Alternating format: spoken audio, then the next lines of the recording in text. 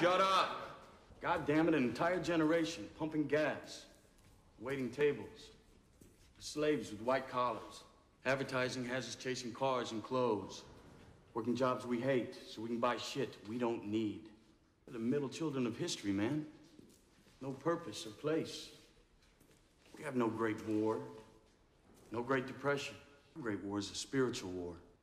Our Great Depression is our lives. All been raised on television to believe that one day we'd all be millionaires and movie gods and rock stars, but we won't. We're slowly learning that fact. And we're very, very pissed off.